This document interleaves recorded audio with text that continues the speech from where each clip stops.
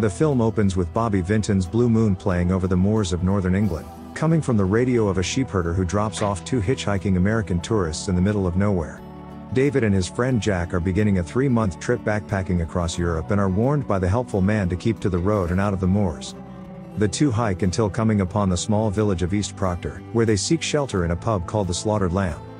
The local patrons make them feel unwelcome but struggle to look the outsiders directly in the eyes. Offering no food or drink apart from beer and whiskey, the barmaid's the only one who shows any civility and makes the boys cups of tea to keep them warm. They notice a pentagram etched on the wall that Jack says was used in the films as the mark of the Wolfman. One of the patrons tells a joke about Americans that cracks the whole bar up, but when Jack asks about the pentagram, it sends the place quiet as every head turns to stare. The dart player's offended that they made him miss his shot and orders them both out, despite the barmaid begging them not to go. He reiterates the farmer's warning to stay on the road and avoid the moors, while the funny man tells them to beware of the moon. Continuing their journey on an empty stomach, the two fail to heed the advice and stray from the road as it begins to rain. Back in the Slaughtered Lamb, the barmaid claims that sending them out there's no better than murder, but the other patrons are all fine with that, saying that they wouldn't have believed them anyway. Suddenly a wolf howls in the distance, but the concerned barmaid's the only one who claims to have heard it and everyone else just turns a blind eye. Finding themselves standing in the middle of the fog-shrouded moors, both David and Jack hear it as well. They try to find their way back towards the Slaughtered Lamb but begin to hear the creature circling them and run the other way. David falls over, giving Jack a brief heart attack, and when the friend goes to help him up, a werewolf leaps out and begins ripping into Jack. David's survival instincts kick in and he runs as fast as his legs take him, until it occurs to him what just happened and he bravely decides to return to try help his boy. Jack's now a bloody mess, and the creature returns, tackling David to the ground and leaving a scratch across his face and chest. Luckily the townspeople have had a change of heart and shoot the beast dead, saving David's life. He turns and witnesses the werewolf already back in its human form before losing consciousness. 3 weeks later, David wakes up in a hospital bed in London with a nurse named Alex caring for him. Dr. Hirsch enters as the leading physician and looks over David, who's currently dreaming about running through the forest. When he wakes, Hirsch informs him that his friend Jack's dead as the result of an escaped lunatic, which is what Police Inspector Villiers has told him. The inspector's clumsy assistant McManus doesn't agree with him and instead agrees that it must have been a wolf, since two strong boys could have fought off that skinny attacker. Villiers claims to have reports from 2 eyewitnesses, which means the residents of East Proctor must have lied to him. The officers leave with David maintaining the truth of a vicious wolf attack to Hirsch. He spends the next few days recovering while having the same nightmares of hunting deer naked with his bare hands. In one of his dreams he's thankfully clothed but sees himself in a hospital bed with a monstrous face. Alex takes a personal interest in David and spends a lot of time with him during his recovery, even force-feeding him when he isn't hungry and developing a close relationship. One night she's keeping him company reading a story when he dozes off and has his final nightmare. He's studying at home when his father answers the door and gets blown away by werewolves wearing Hugo Boss. They hold him down and slaughter his entire family while setting the house on fire, then slit David's throat as he wakes up in the hospital. Alex gets up to open the curtains, when she's attacked and stabbed to death by one of the dog soldiers, but it's just another kooky dream. The next morning David wakes up to his breakfast being served and has a visit from his dead friend Jack. Even his ghost is torn apart and confirms what they suspected, that their attacker was a werewolf. Jack's forced to wander in limbo for all eternity until the werewolf's curse is ended, which now resides with David unless he takes his own life. He warns his friend that should he not do this by the next full moon he'll change and murder someone. Alex enters and finds David cowering alone at the bedhead before he turns and suddenly kisses her. He tells her that he's a werewolf who sees ghosts, probably sounding absolutely crazy, but not enough to deter her from inviting him to stay with her when he's discharged from the hospital. They get to Alex's apartment where she confesses that she's attracted to him and finds him a little bit sad. The two spend the entire day in the shower, then take it back to the only bedroom by the evening. While going to the bathroom in the middle of the night, David has another visit from Jack, this time even more rotten and assertive than ever, telling him to kill himself now or else he transforms during tomorrow night's full moon. Alex wakes to find David in the living room talking to himself, and he warns her about tomorrow night, but she just thinks he's traumatized by his friend's recent murder. Needing to know the truth himself, Dr. Hirsch decides to go for a drive up north to East Proctor. Inside the Slaughtered Lamb, all the same people are doing all the same things they were 3 weeks ago. When asking about the pentagram, the barmaid says that it's 200 years old and they just never painted over it.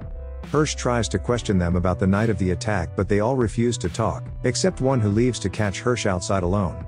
He's worried about the curse spreading to others but doesn't get to say anything as he's scared off by the funny man. The next day Alex is required to go to the hospital for work, leaving a foreign stranger alone in her apartment.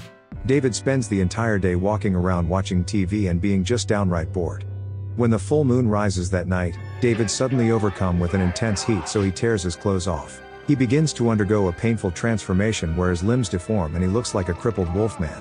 But true to Jack's warnings, David starts to fill out and completes his transformation, becoming a full-fledged werewolf. Shortly after, a nearby couple are stumbling through the darkness to their apartment, when Wolf David leaps out and claims his first 2 victims.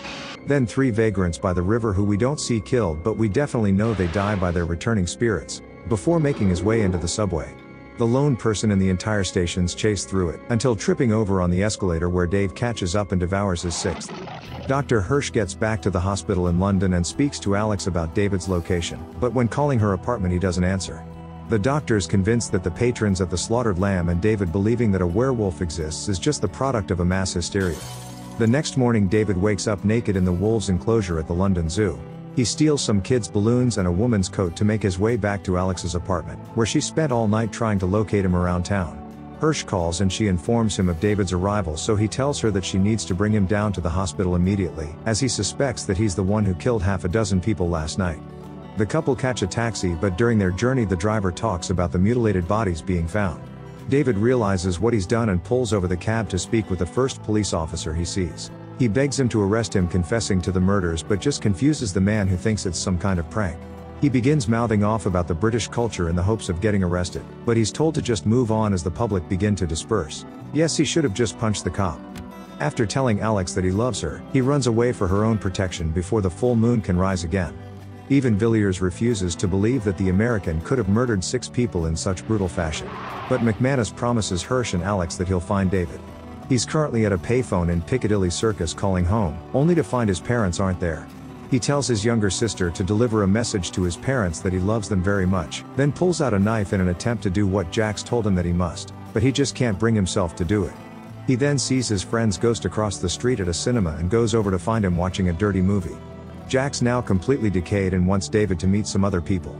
The ghosts of his 6 victims from last night sit around the cinema, reiterating the importance of ending the curse.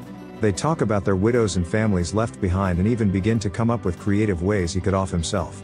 Asking if a silver bullet's required, Jack tells him not to be silly and any old bullet to the brain would do the trick. As night falls and the moon rises, David begins the transformation for the 2nd time right in front of the theater's orderly. He savages the entire cinema of people, including any approaching ushers. Outside, the ticket lady starts screaming for help, alerting 2 nearby police officers. While one tries to calm the lady down, his partner enters to find all of the patrons already mauled to death. He walks straight into the werewolf, devouring a corpse, but is able to escape while David feeds. Demanding that the other officers collect the rifles, he holds the security gate closed while David begins bashing against the inside. A dozen more officers show up and help to contain the creature, while Inspector Villiers walks up like he's Van Helsing. By sheer dumb luck, David smashes through the gate and latches onto Villiers, of all people, biting his head straight off. The werewolf runs wild around Piccadilly, but the panicking public cause more damage to themselves than David ever does, like some really messed up self-inflicted deaths. At the hospital, Dr. Hirsch wakes Alex to tell her about the animal attack, fearing that David might be involved. They take a taxi and head downtown, where David's being chased into an alley by officers, who barricade the entrance and wait for a SWAT team to arrive. By the time Alex and Hirsch get there, the men have David trapped and are preparing to open fire. Despite everyone's warnings, Alex pushes her way through and runs down to the dead end. She tells David that she loves him, which briefly calms the werewolf down, but he's unable to fight the urge to attack and is instantly shot down by officers. The SWAT team and Hirsch catch up to Alex, where she witnesses the transformation back into David. With the werewolf now dead and the curse ended, Alex breaks down into tears. And the movie ends. Beware the moon, lads. You really scared me, you So you made it. I appreciate your time. I couldn't have done it without you. Tell your mother I said thanks.